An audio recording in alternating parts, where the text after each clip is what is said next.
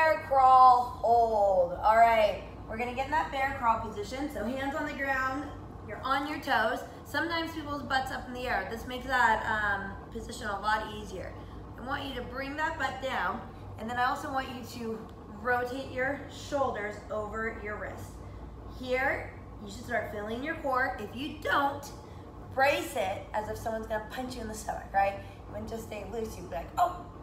That's what I want you to do. So here, oh, right, and hold it. All right, if it's too hard, bring that butt up. Too easy, bring that butt down. Maybe even bring your legs closer. That's your bear crawl hold.